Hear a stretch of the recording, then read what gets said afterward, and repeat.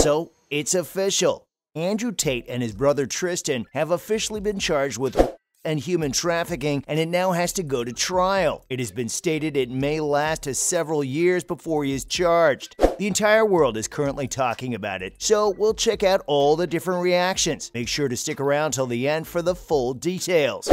It has also come out that the DIICOT is taking all of his possessions since the charge, and it's a hefty amount to say the least.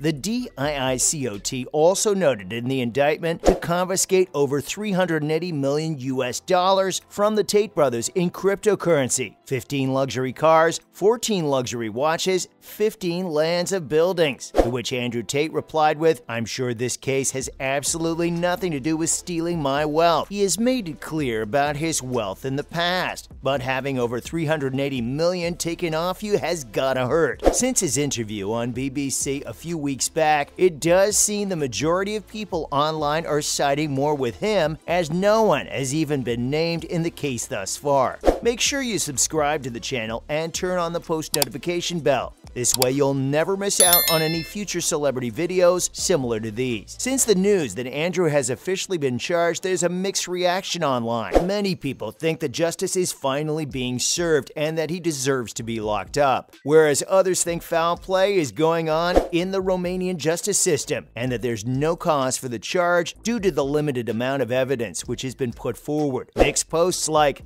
Andrew and Tristan Tate charged. After more than 14 months of investigation, the judiciary has charged Andrew Tate with and human trafficking. This case appears to be remarkably weak, and it was evident that charges would be brought against them. They have been held in custody for 6 months without any charges, and only due to this prolonged detention were the authorities compelled to press charges. The evidence is weak. This situation is a politically motivated attack. I hate Andrew Tate as much as anyone, but the way the Romanian authorities are going after him is a very concerning attack on freedom and will have a chilling effect on anyone trying to set up a sex trafficking ring in Romania. I swear when I've tweeted about this guy in the past, I've had some absolute weapons defend him in the replies. Let me make this perfectly clear. If you defend Andrew Tate and what he stands for, you're a complete scumbag, and I beg you unfollow me right away. Cheers. The fact the trial could take several years to conclude shows the extent of this case.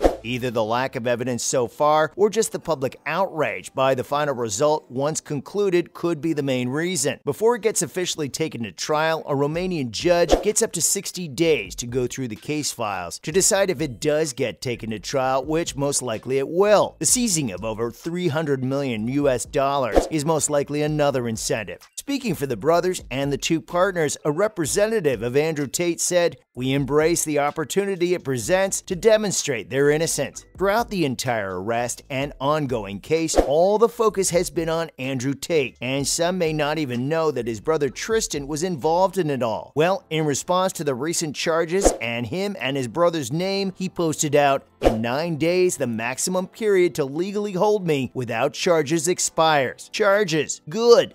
Until now, I've not been allowed to discuss what the evidence against me is. I've been muzzled under the instruction that I could disrupt the investigation. Finally, I can talk. How do you guys honestly see this case unfolding? Do you think the Tate brothers are guilty and will face some serious jail time?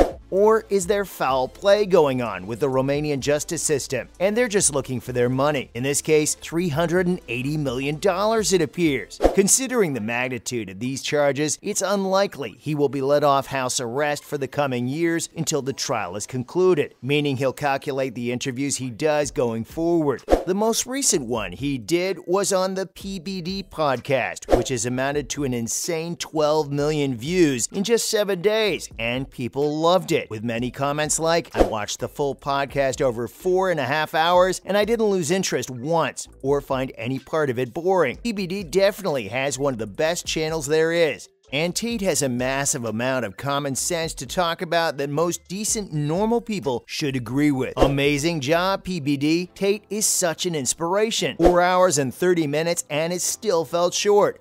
I could listen to him talk all day. Everything Andrew says carries such weight and value to the audience. Truly exceptional.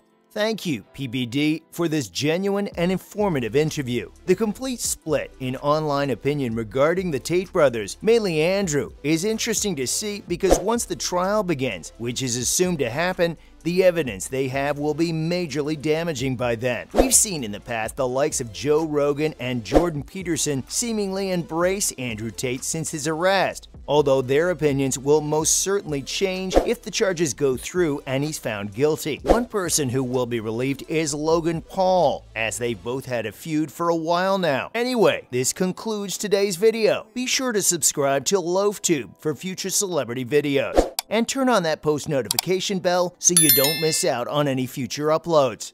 Until then, see you in the next one.